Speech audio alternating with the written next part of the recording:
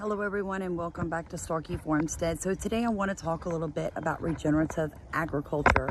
What is it and how can it help Maui? Well, one thing is regenerative agriculture is all about regenerating the soil.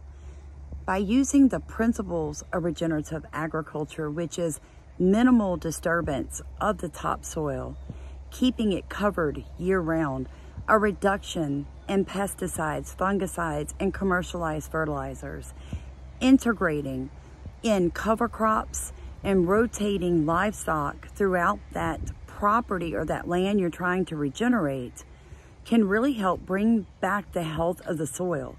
So even when you've got toxic soil, procedures and principles and basically using things like biochar, coffee grounds and biochar combined, using techniques like cover crops, coming in and allowing the native plant species to take back over an area for an extended period of time will increase microbiology activity under the soil, and therefore the earth will filter the toxins out itself.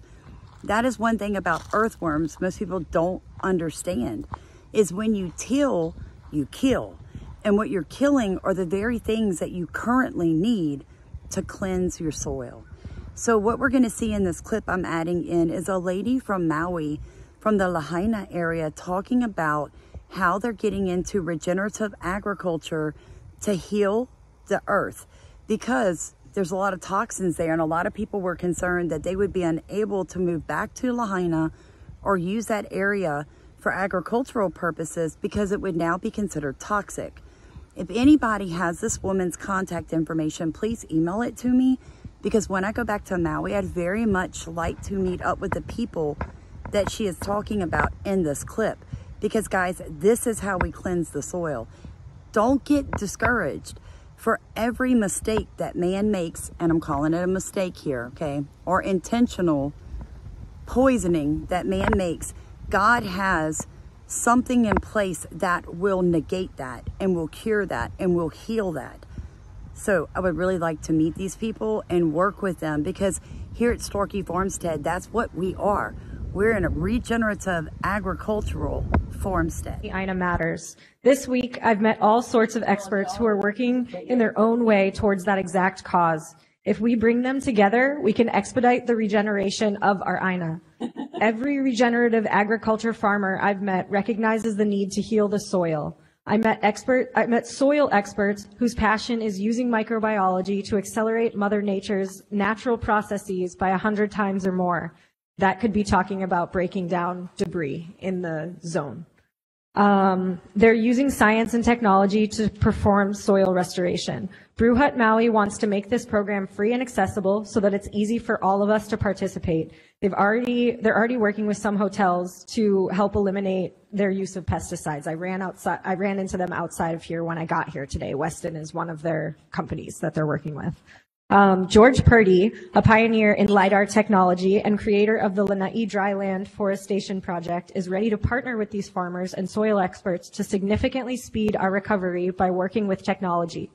Drones with LiDAR technology allow for the detailed mapping of Maui's topography changes over time while letting one person cover much more ground and faster. This is what was expressed to us. That is a huge win and a prayer being answered by the farmers. George has partnered with schools all around Hawaii to teach about LiDAR drones and set up a pilot training program through UH, and his long-term plan is to create a mesh network of drone pilots in Hawaii. These are great jobs for our community. The thing about George's LiDAR mapping that has the regenerative farmers so excited is the fact that he is also a Hawaiian farmer. He understands planting according to the Hawaiian moon calendar and designing contour swells based around changing rain patterns. He grew up on Maui and has watched the effects of desertification get worse with time throughout the county. I think we all understand that we're at a pivotal moment. It is time to stand up and take a hard turn off our current path. We have this chance to truly heal our town. We must grow deeper roots and restore our soil, and those deep roots will help rebuild our water table. We can't grow that ulu if we don't have water. We must still work to fight for water rights, but we must do this in tandem with rebuilding and refilling our water table. It is important that we do this as a community, united. Right now, Maui County just needs to open the door to technology. Under the emergency proclamation, Maui County can say that we need LiDAR to map the topography of Maui as a part of the recovery for land restoration, and it's funded. It's incredibly important that we jump on this opportunity to catch up with the times. We must also remember to stay united as a community and lead with aloha. And then we can talk about the walkable front street that we all want. Thank you.